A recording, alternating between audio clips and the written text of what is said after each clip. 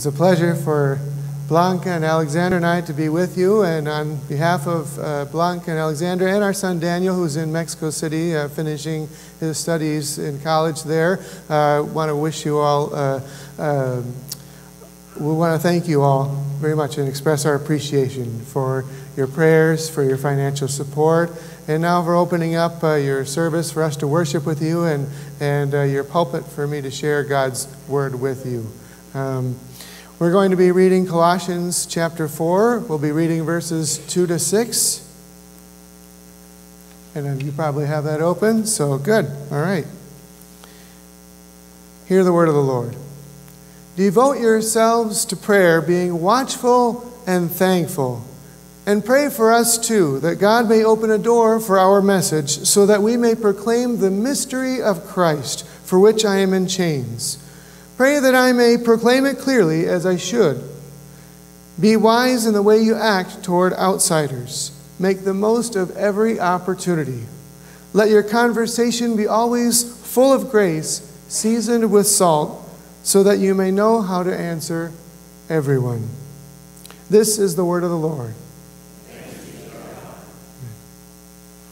Now, there are some missionaries who come on home service and they use their home service sermons to tell anecdotes and stories about their field of service, about their ministry. And I understand that impulse and I sympathize with it. We missionaries only get to see you every 3 years, and so we have to make the most of every opportunity, just like we read in the passage.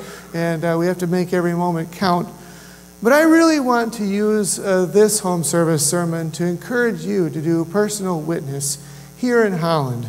Part of my mission with Resonate Global Mission is to be a leader for the Christian Reformed Church and encouraging the Christian Reformed Church toward witness, toward evangelism, toward missions. And so I want to treat my home service sermons on this home service as part of my fulfillment of that responsibility.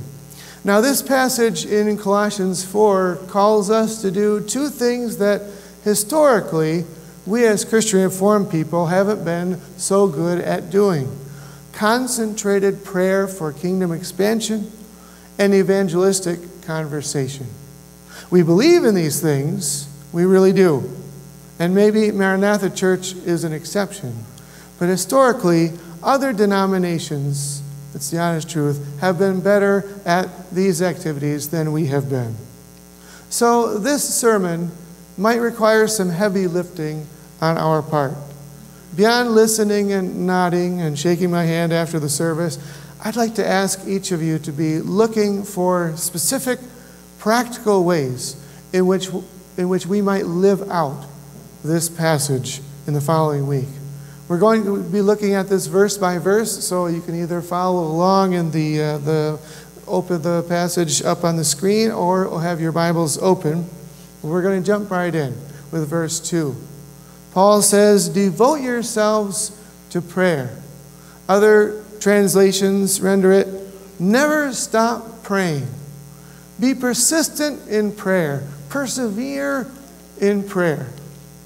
Now, would that be an accurate description of your church's prayer life?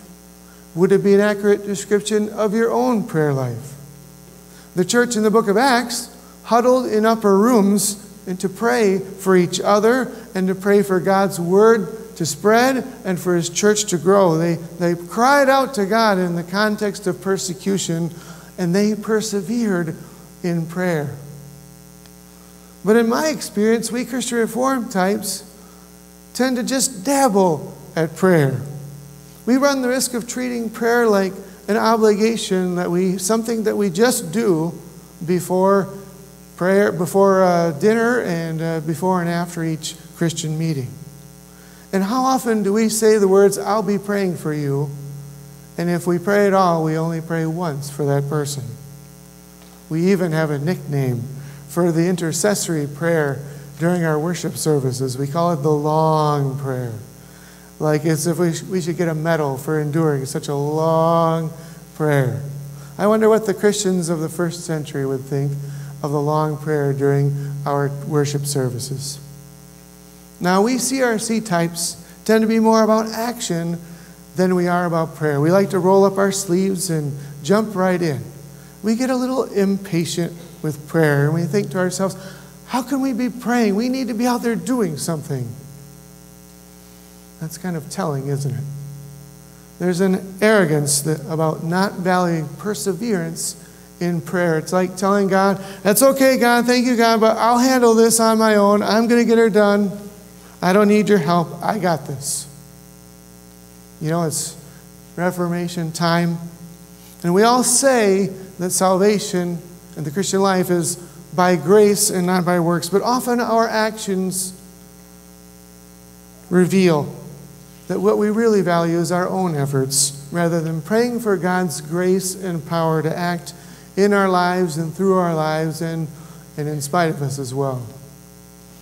Sometimes, and this is the worst thing, sometimes we leave God out of the equation altogether, even when we're talking about prayer. We talk about prayer in the abstract, prayer as a concept. We personify prayer and say, prayer changes things. That expression really makes me uncomfortable because prayer doesn't change things. God changes things by His sovereignty and by His power, by His grace. And prayer is our way of getting in touch with God if we want to see things changed in ourselves and in our community and in our world. But prayer itself isn't what does it. It's the Lord. Now Paul continues in verse 2 with the words being watchful. Watching and praying. Jesus combines these two concepts in the Gospels a number of times and says, watch and pray. We need to be praying with our eyes open. Not literally, of course, but we need to be open to seeing the ways that God is moving and acting in our midst. Seeing the times He's answering our prayers, and watching for the opportunities for us to obey and be the answer to our own prayers, because that's often how God does things, isn't it? We say, oh Lord, please convert my neighbors. And the Lord responds, amen, coming right up. But you know what? I'm going to do that through you. And so I'm going to send people in your path, and you're going to tell them all about me. Now Paul continues and says that we should also pray with thanksgiving. Prayer is not an odious task, it's a joyful one. Our Mexican Presbyterian brothers and sisters in Mexico, they use the Westminster Confession. And that confession says that the purpose of our lives is not only to glorify God, but to enjoy Him forever. Enjoy God. Could it be that our refusal to persevere in prayer, to just dabble at prayer, could that reveal that perhaps to some extent we simply just don't enjoy spending time with God? To what extent do we just send Him text messages now and then continuing on with the activities that we really enjoy? How can we get this far off course? How can we stray so far from the goal? We need to move God back into the center of our social network, of our relationships and our lives again. We may need to rediscover the delight of spending time with God, of communing with Him, of depending on His grace and relishing in that grace. Persevere in prayer, being watchful and thankful. Now in verses 3 and 4, Paul asks for prayer. And in this verse, Paul does what Blanc and I are doing by being here with you all today, asking you to pray for us and pray for our ministry. Now it's interesting, Paul is in prison when he writes these words, but he doesn't ask for the doors of his jail cell to open up so that he can be free. He asks for spiritual doors to be open so that the gospel is free to bear fruit, whether Paul is in prison or not. For open hearts, prayer for opportunities, prayer for witness, strategic prayers. There's nothing wrong with praying for our own needs, for the forgiveness of our sins, for our families, and for our activities. But it's interesting when we look at the Lord's Prayer that the personal petitions for our needs come after God's petitions for what God wants from the world. That humankind finally glorify His name, recognize His kingly authority, and do His will. We offer our petitions in the larger context of God's petitions for world transformation. Being thankful. And now in verses 5 and 6, the focus shifts now from prayer to action. Paul writes, "Be wise in the way you act toward outsiders. Make the most of every opportunity. Let your conversation always be full of grace, seasoned with salt, so that you may know how to answer everyone." Now the church in Colossae was a persecuted church. The Jewish people hated the Christians. The Roman pagans hated the Christians. The heretics and false teachers hated the Christians. Everybody hated the Christians. And so Paul says, be wise. That is, be cautious. Be careful about what you say and don't say around people who don't share your Christian faith. But notice, he's not saying, oh, don't tell anybody about the faith. Be careful because we're in persecution, so keep your mouth shut. No, he says the exact opposite. He talks about conversations being seasoned with salt and grace. What he's saying is, be wise, be careful. Don't hold back, but make the most of every opportunity. Don't waste the opportunities that God gives us to tell people about Jesus. The phrase, make the most of every opportunity, in the Greek is literally, redeem the time. And the image is of shoppers who go to the market and they see deals that are too good to pass up. And so they start scooping up and buying as much as they can before the seller realizes his mistake and jacks up the prices. And the moral of the story is we need to act now while we have time. Act now before it's too late. Because that person that you're going to meet today, that person that needs to hear the good news of Jesus, that person might not be as open tomorrow as he or she is today. Tomorrow, attitudes could change, or death could intervene, or the Lord could return, but in any case, it may be too late to give them the message that God entrusted for us to give to them. We redeem the time because the time is short, and because if we don't redeem the time, we won't see people redeemed either. Paul continues and says our conversations should be seasoned with grace and salt. Salt is amazing, isn't it? Salt takes foods that are already delicious and makes them even better. I had no problems with caramel. I never thought that caramel was lacking anything until they came out with salted caramel a few years ago after I found out I had diabetes. I was like, no. And I go to the movie theater and I smell that popcorn just drenched with butter and salt, and I run to the counter and I ask for the popcorn, and the kid says, that'll be $6. And I'm like, how much? No, you realize these are just seeds, right? They're just seeds filled with air, right? How much are you? But then I smell that popcorn again, smell that butter and that salt, and I'm like, okay, I'll pay whatever you're asking, because the Wonder Woman movie wouldn't be the same without buttered, salty popcorn, would it? Now here's the thing.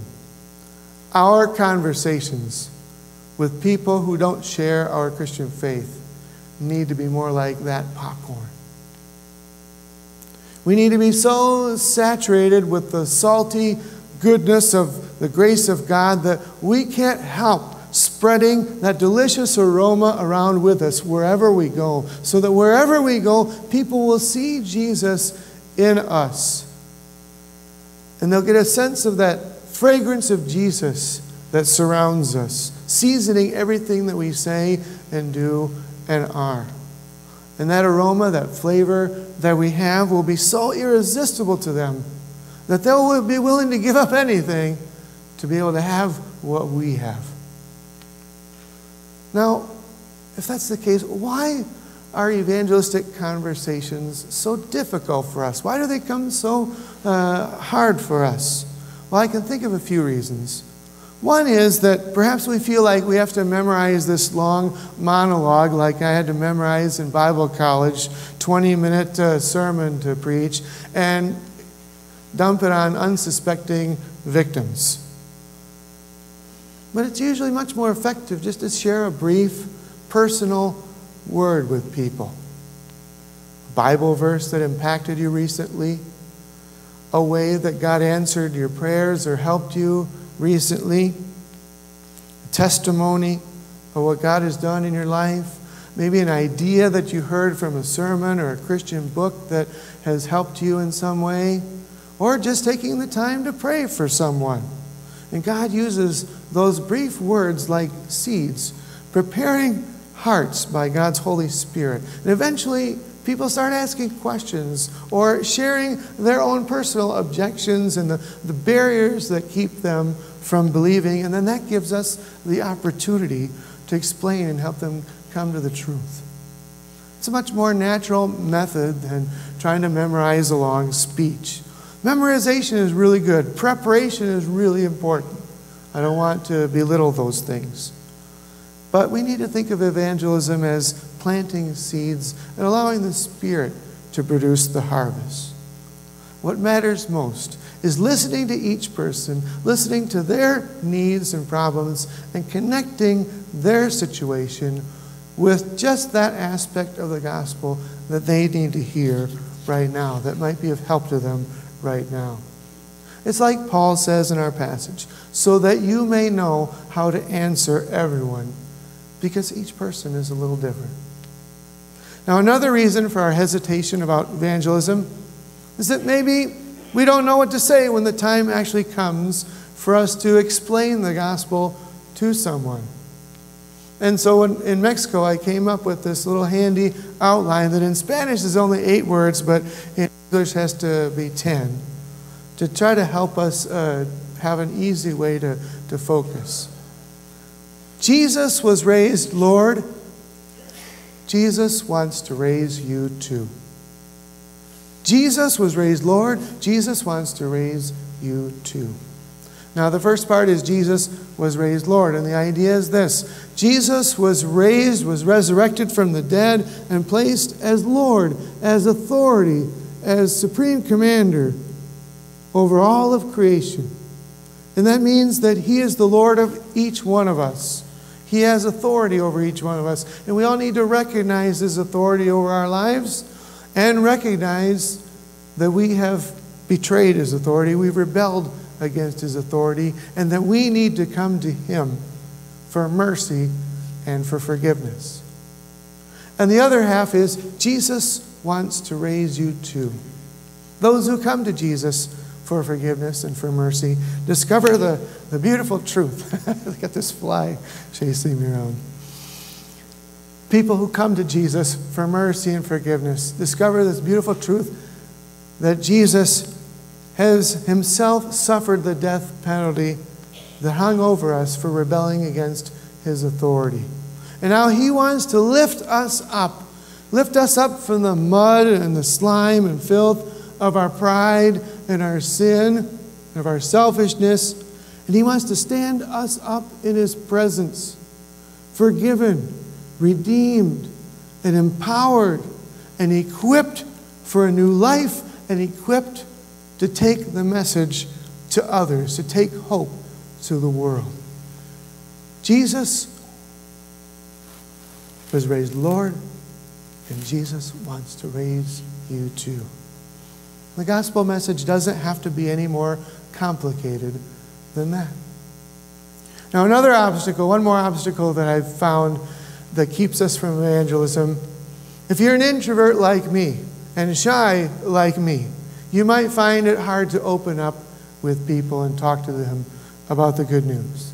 I have this theory that God designed Christian ministry in such a way that it stretches all of us and pushes us, all of us, outside of our comfort zones. Extroverts, the outgoing people, they read verses 5 and 6 of our passage and they say, talking to people, conversation, hey, where do I sign up? That's great.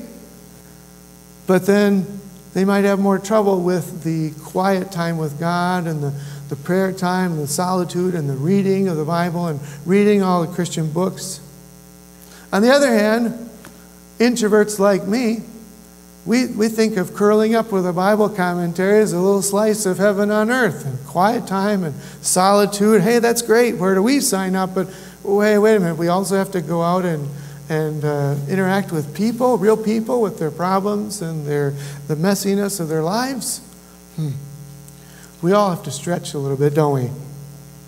Because the introvert's love for quiet time and reading and solitude, what are those things for if not as preparation for communicating with others?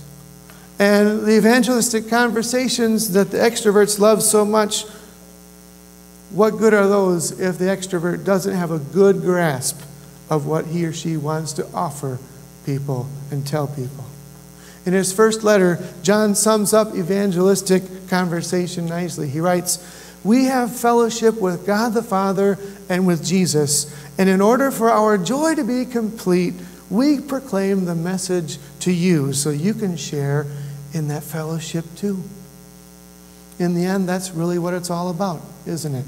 Discovering the delight of communing with God and telling others so that they can have that delight and blessing in their lives as well. Now, in conclusion, the process is clear. Everything begins with prayer because it doesn't depend on us, the great truth of the Reformation. Everything comes from the grace and power of God. And the prayer, our prayer is that God will open doors for His Word and will open our mouths to speak at the right time. And then, while we're praying, we watch. We watch for those opportunities. We watch so that we can redeem the time. We look for that right moment and the right people that we can bless by sharing with them. And then when God opens that door and gives us that opportunity, we redeem the time. We act quickly. We take advantage of the brief moment that God gives us, that brief window. And then finally, when we act, our acting is a matter of speaking with grace and salt, looking for just the right word to say to this person at this moment. Maranatha Church, you are the salt of the earth. But no grain of salt is going to help anyone while it stays in the salt shaker. And in the title of a famous book on evangelism, we need to move out of the salt shaker and into the world. Now, we are trying to do that in Mexico City, and every so often we send you updates by email, and we put things online for you. But nothing would encourage us more if we could get an update from some of you telling us how you persevered in prayer, how you kept watch, how you redeemed the time, how you spoke with grace and salt, and then how God used that to redeem lives and build up His church. Thank you again for your support and prayers, and we want to thank you for being a part of our ministry and allowing us to be an extension of your ministry. Let's pray. Father, we believe. Help our unbelief. Draw us to yourself so that we might rediscover the delight of spending time with you in communion and fellowship with you. And then when we've discovered that and we've spent our time with you, send us back out to speak with grace and salt. Open doors for us to preach your word so that the mystery of Christ will not be as mysterious anymore to the people who need to hear it. That the time that we have on this earth might be redeemed, and so that our neighbors and people around the world might be redeemed as well. We pray this in Jesus' precious name. Amen. Our song of response is "Hear the Call of the Kingdom."